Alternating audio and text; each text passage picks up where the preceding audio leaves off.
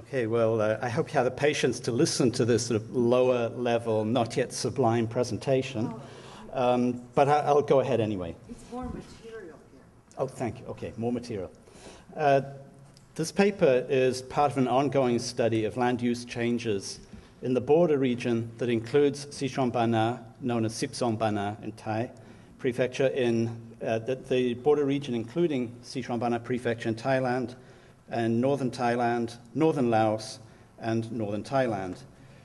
Jeff Fox, who is one of the principal investigators, and Yayoi Fujita, who is also somewhere in this audience, are both part of the project and will be talking about different aspects of what we're looking at. The project is funded through grants from NSF and NASA, and the objective is to evaluate the dynamics of change in this region. We have the border region, Myanmar, Laos, and northern Thailand down here.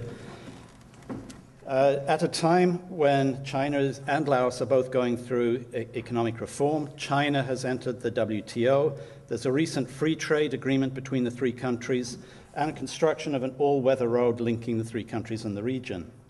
The presentation I'm giving today draws on parts of a more comprehensive study that has been carried out together with Janet Sturgeon at Simon Fraser in Vancouver, in which Janet and I have been trying to look at the narratives of the different actors involved in the rubber and tea sectors in Xishuangbanna. Both sectors are dominated by large, extensive monocrop plantations. And we're trying to get at, through the narratives, get at how people are making decisions about securing and improving their livelihoods in response to the changing economic, political, and social dynamics.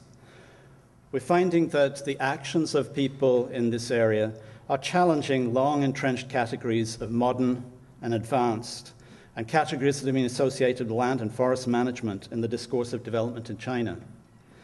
Today, I will be focusing on the practice of growing tea under the forest canopy. Rubber is a whole lengthy and very interesting story in its own right, but I'll talk about the practice of growing tea under the forest canopy, a practice that was formerly ignored and dismissed as backward, and which has now been recast as a marketable niche product.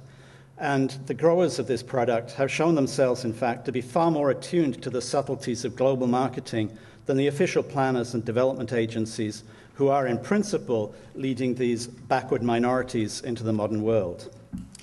To begin with, a little background is needed about the state and land use policies in Xishuangbanna. Over the last 50 years or so, the landscape of Xishuangbanna prefecture has been transformed from a mosaic of tropical forest, paddy rice, and swidden cultivation to extensive tracts of cash crop plantations, mostly rubber, and also tea.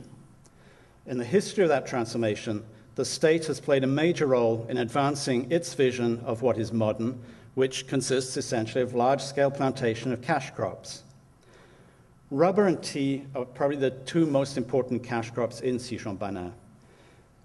The state has taken its interest and has pursued the extension of these crops in the area for the last 50 years or so, most notably by establishing 10 state farms between the years of 1955 and 1982. 9 of these state farms produce mostly rubber, while the 10th produces mostly tea. The decision to introduce rubber into the area was made at the highest level of government, the Central Committee in Beijing, during the Korean War for strategic reasons, in order to provide a supply within China at a time of trade blockade to pursue the war in Korea. Since the 1950s, strategic and ideological considerations have continued to shape who grows a crop, where, and how. While the state was orchestrating the introduction of an agronomic research into rubber, which is itself a new and inherently industrial crop, they were also carrying out the same kind of research, extension, and introduction of tea, which, curiously, is a product with, in fact, a long and distinguished history in Xishuangbanna, not a new product, and not inherently industrial. Tea has been the target of official efforts to apply science and technology to increase production in order to promote development and transform society. The planners and technical agencies responsible for this task have always seen tea as a crop that should be grown, as here, densely planted in monocrops on terraces. To create the terraces, requires official intervention to mobilize villagers and to teach them how to build terraces, something they've actually been doing for millennia, and to teach them scientific planting techniques, such as the selection of high-yielding varieties, correct pruning, use of fertilizers and pesticides. This has continued over the last decade or so as the local branch, the prefecture branch of the central government's Poverty Alleviation Bureau, has been the primary source of investment targeted in concert with another program at a national basis which tries to reforest sloping land. You may have heard of the logging ban, and there are a series of policies associated with the logging ban to reforest extensive areas of South China. The two agencies together have consistently, or even doggedly, pursued a strategy for development that moves farmers from what the agencies believe to be backward, unscientific practices to officially sanctioned modern, scientific, large-scale production.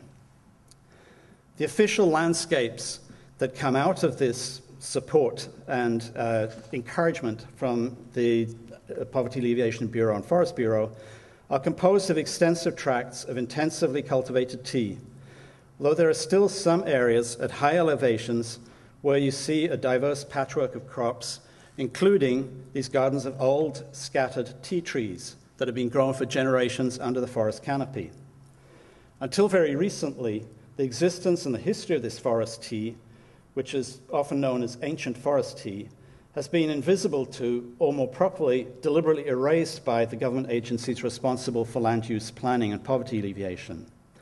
Over the last 5 years, however, urban and international demand for rare and high-quality teas has soared, creating markets both domestically and, as here, internationally, for this tea, which now is no longer a backward product that some minorities in the mountains plant, but it's now a product that is organic. It has an aura of history, cultural or ethnic authenticity. A little Pete's Coffee's blurb I have highlighted in blue. To start then on a little background on the environmental and social history of tea in Xishuangbanna. Most of the tea produced in China is the Camellia sinensis, otherwise known as small leaf tea. In Xishuangbanna, however, and in other regions of southwestern Yunnan, the tea that is planted and processed is big leaf tea, Camellia assamica. Big leaf tea has a flavor that is closer to the flavor of tea produced in India, and so has always had a somewhat different cachet in China as a slightly different kind of tea. Historians of tea consider that what is now known as pu'er tea, and places like Pete's Coffee and elsewhere sell it as pu'er tea, that pu'er tea originally comes from a region of southeastern Xishuangbanna, which is referred to as the Six Ancient Tea Mountains, the area that just came up in blue. In the documented historical records, the first references to tea trade in Xishuangbanna date from as early as 1398. The high point of production seems to have been during the Middle to Late Qing dynasty, about the 17th, 18th centuries. At that time, there are known to have been several tens of thousands of laborers working in the tea plantations and tea industry in this area. The tea trade at that time collapsed after a period of warfare and revolution, and the trade fell apart, the trade routes broke down, and the people who had been laboring there left. The central government of China became interested and involved in tea production again before the founding of the People's Republic in 1949.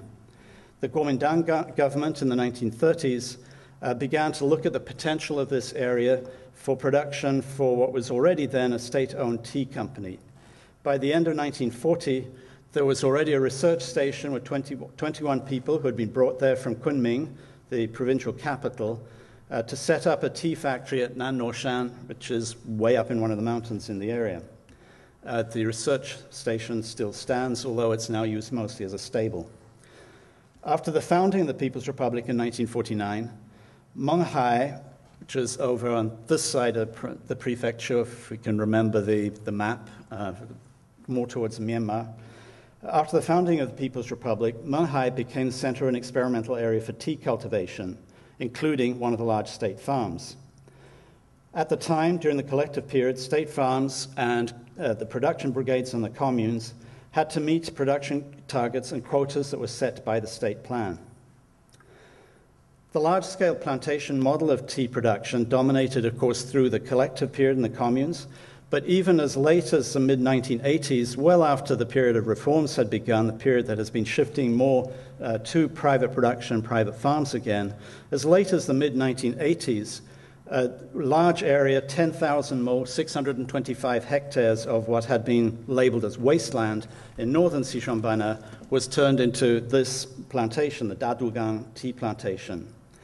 In other parts of the prefecture, throughout the 1990s and into the present, as I said earlier, the Poverty Alleviation Bureau has been channeling government funds to establish tea plantations in villages with incomes below the poverty line. Nearly all of these villages are villages inhabited by ethnic minority communities. So tea production came very much to mean terraced monocultures, densely planted bushes, pruned to waist height for picking. Things changed or began to change in the mid-1990s. A little story told by a local historian of tea gives some insight into how this rediscovery of forest tea happened. In August 1994, the head of the China Tea Research Institute held a conference on China's tea culture. Some researchers from Taiwan wanted to visit the original tea mountains. People told them not to bother because the only real pu'er tea comes from Pu'er itself in a different prefecture. The Taiwanese said that they had read in old texts that the best tea came from southeast of Pu'er.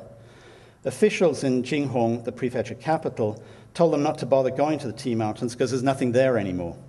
But the Taiwanese insisted and said they wanted to go. Once they got to Yiwu, they saw what we were still doing there. They talked to me, and I told them what I know about the old methods of planting and processing. They were very excited and wrote reports about what they'd seen. And what they had seen were these tea gardens under the forest canopy. This ancient forest tea grows on individually managed plots under the forest canopy, generally at elevations of above 1,000 meters in these ethnic minority areas. Some of the tea trees may be naturally occurring as wild trees. Others appear to be enrichment plantings using seedlings from natural regeneration. I think it's important in the context of this meeting that nobody really knows and nobody actually cares whether or not these are wild trees or replanted. The point is, in terms of the way it's grown, that it is grown under the forest canopy. Trees are pruned annually. Sometimes there are some openings made in the forest canopy to get some 20 to 30% of forest cover, which gives the ideal amount of light. Interestingly, the tea gardens are not formally marked out in the forest, but families each recognize their own plots, which can be inherited or alienated. Contiguous plots in one area can be quite extensive, up to 1,000 mo, 62 hectares or so. Rights to the plots are not legally recognized, but are recognized and respected in practice.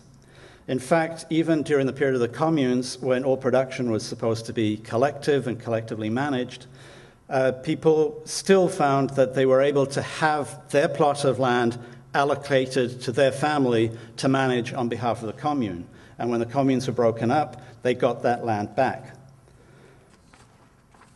At the time that the Taiwanese specialists rediscovered forest tea, one pressed tea cake, which is the way the tea is processed, 350 grams or so, had a price of 7 yuan, which is, at the time, was about 50 cents, US cents. By early 2007, the average price of 1 kilo of forest tea had reached a peak of 1,200 yuan, and one cake of particularly fine, well-aged tea could fetch as much as 3,000 yuan. People were investing in buying tea cakes in order to be able to pay for their children's education in the future when they could resell it. The neat, legible, highly productive terraces of tea remain the preferred landscape of the officials. At the same time, demand in domestic and international markets is clearly moving rapidly away from the bulk or blended reds that are from this area. In 2006, officials responsible for agricultural planning, rural development, and poverty alleviation, continued to plan for the extension of forest tea, assuming without question that market demand would continue to rise and absorb all the tea that they could produce from the terraces. In 2007, however, overproduction finally caught up with them. The prices for pu'er tea collapsed. It's interesting to note, though, in terms of the business acumen and the awareness of markets of the backward minorities, that while the price of tea across the board collapsed, if you do the calculation, the price of forest tea dropped by about 50%, while the price of terraced tea dropped by more like 70%. So it was still a better investment to keep growing the forest tea.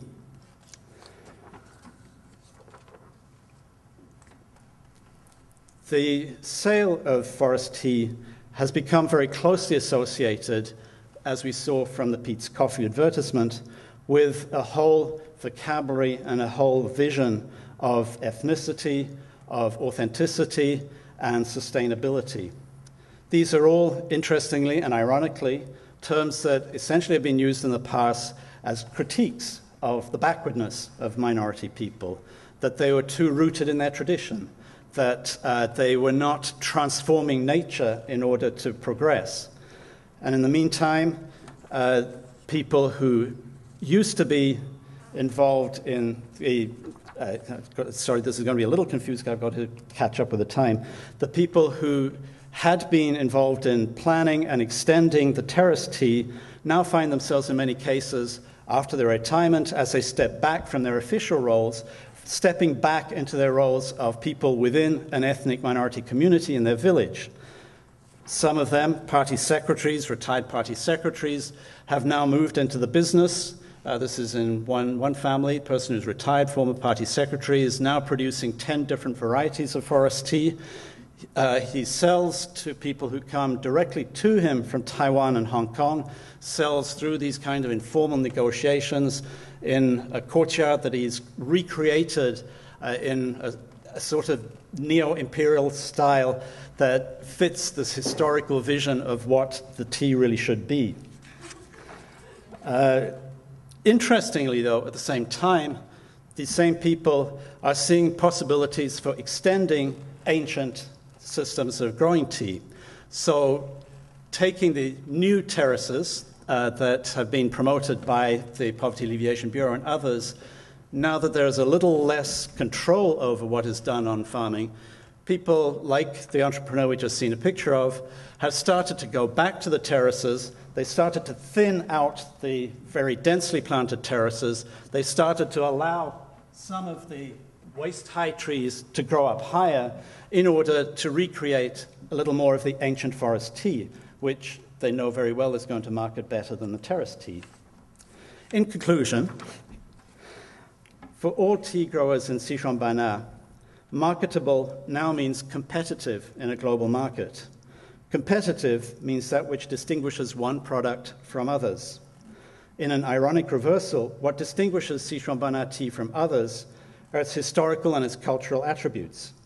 The same attributes that had once made forest tea production backward and something to be reversed by creating terraces and planting scientific terrace tea, these same qualities and attributes have made forest tea production authentic and, to use the words of the Peet's Coffee advertisement, far above the usual quality, a product for which there is high demand in international markets. So natural, traditional, and indigenous qualities that used to be associated with backward and low quality are now the very qualities for which buyers from Taiwan, Hong Kong, and elsewhere will be paying a premium. Ironically, entry into the world market has transformed the backward minorities of the six ancient tea mountains, into entrepreneurs who are now defining the cutting edge of green marketing in this border region. Thank you.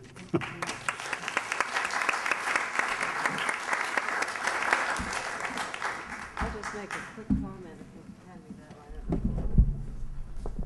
that line. This question of food, elite food items and their marketing is, I think, extremely important. Certainly, those of us who work in Central America see this a lot with the questions of coffee and the transformations in coffee production from sun coffee to an emergence and urgency about getting back this stuff under trees so it can go into the biodiversity-friendly market.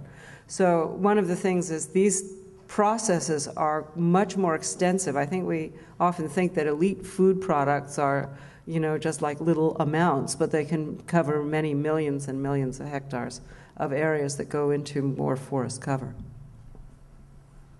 As I mentioned, just in one village, if you put the various small plots of forest tea together in one village, it came to about 1,060 or more hectares just for one village. And that is contiguous. The plots are all in the forest.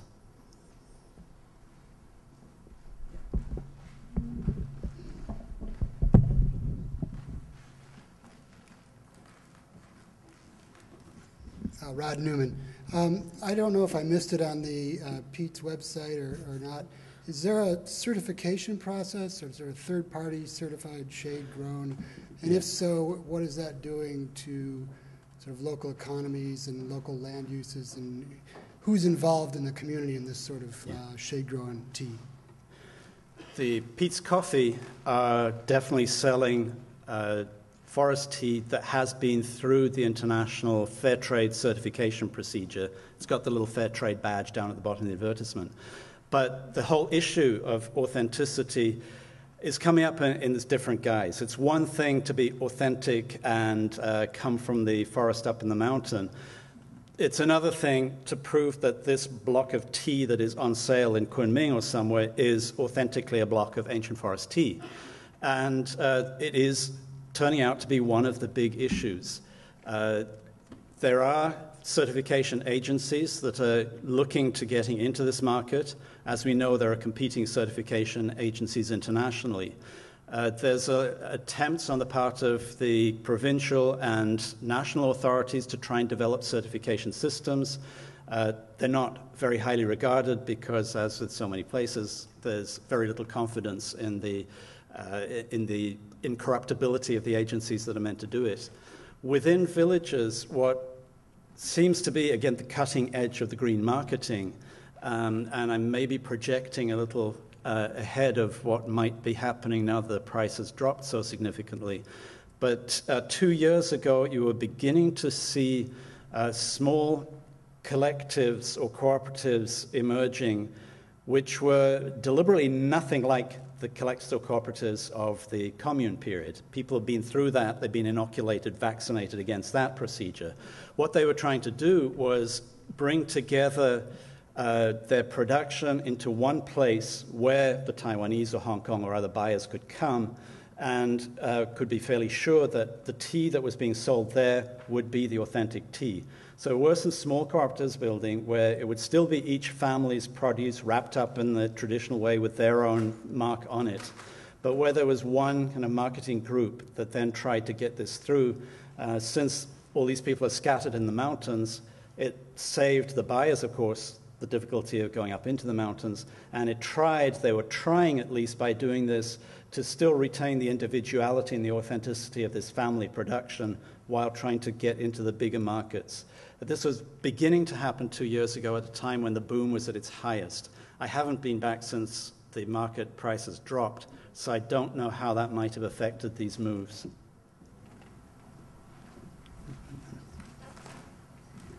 Robin Sears from the School for Field Studies. Nick, thanks for the talk and the good story. My question is, are the traditional growers changing their production processes or management practices in response to the success in the market? There's a lot of debate between the traditional growers themselves. The market was booming at any rate, and so they were looking at ways to increase production. One way was, as I described right at the end, taking the terraced tea and then modifying that so that it's closer to the forest tea production. People who were doing that were quite clear that that would be different. It wasn't going to be quite old forest tea, but they figured they'd be able to sell it better than the terraced tea. They're not using pesticides on it anymore. They find that by doing the pruning and keeping it more widely spaced, there's less problems with disease and fungus and so on, which are very problematic in the scientific tea. But there's another kind of activity going on, which is to deliberately try to recreate forest. There's claims that there was a traditional technique when there was some forest disturbance or a hole in the forest, that there were techniques by which they could encourage the forest trees to grow up again and encourage the tea then to grow up under the trees. What is much more controversial is to increase production. Some people have been trying to prune the forest trees to increase the canopy. They feel it's about to decrease the canopy. They feel 20 to 30% forest cover is the ideal in terms of the light. And so some people have been experimenting to make it easier to harvest the tea, to try and coppice some of the bushes, to open up the canopy a little more. But this is very, very controversial. And people within a village would say, they're doing that, but over on our side, we're not doing this. And it'll be interesting, I think, to see how that works, because these are contiguous plots in the same area of forest. And you would expect that if Mr. Wang is doing it in one place and Mr. Meng next door doesn't want to do it, there may well be some conflicts. But it was just starting, and people are experimenting, and we'll see where it goes. I think. Yeah, okay, this will be our. We have, and then we'll be. Okay. We'll end our. Mahesh Rangarajan, Delhi University. Question, Nick, very simple. Does it make sense to draw a line between the forest and the tea if it's forest trees? Because you showed forest trees growing where the tea is, and tea being grown where the forest is. And if there is a line, who owns that forest? You know, you said people own certain plots, but the forest as a whole, was it community owned or was it state owned? Well, we could get into a 3-hour discussion about land use and forest use rights in China. To go to the first part of your question, the distinction is not being made, and that's kind of the selling point in the international markets as well. This is tea that comes out of the forest. The distinction is being made between that tea and the terraced tea, and there I think there is enough reason to say there's a reason. In terms of the ownership, I don't think it's an extremely complicated question. I think the best answer is that in terms of using and managing a particular piece of that forest tea, it clearly is something that has very long roots, and there is a sense that one family manages one section of that forest. If they were even able to keep managing that same section during the Cultural Revolution, I think that's a pretty strong indicator that these senses of a right to manage, at any rate, are very, very strong. That actually, I'm Chris Boyer from University of Illinois at Chicago. That actually raises, though, the question of what's the role of the state, and particularly state experts in all of this. Oftentimes, it's a very hard time to get, you have a hard time getting agronomists who are employees of the state to want to move away from straight lines and monocultures into this sort of foresty looking and certainly not very straight tea. So I'm sort of interested in how has the state responded to this? There is actually a part of this project, too, where we're looking particularly at development by decree, as it were, development by the government. And it's actually been very interesting that while the development people at prefecture government will talk on the one hand about this wonderful new entry into international markets and how important it is that this forest tea is now being sold, they will also talk about the environmental benefits, because this is part of the discourse now. Then the next sentence, when you ask them, and as prefecture employees thinking about the future and development here, what do your plans look like for the future? Well, then it becomes, well, we've got to extend the tea plantations, we've got to do this scientifically, and you're back in the old discourse. Basically, in terms of the old ancient forest tea, the government is watching what's going on. There's plans happening, they're talking about doing this and the other, and meanwhile, the backward, cutting edge are moving right ahead and leaving the government and the state planning people way behind. We're running terribly behind, so Alan, if you don't mind. We can talk over coffee, maybe. Just very brief. Alan Granger, I just wanted to say that your paper and Michael's about Amazonia earlier really raise important questions about biogeography.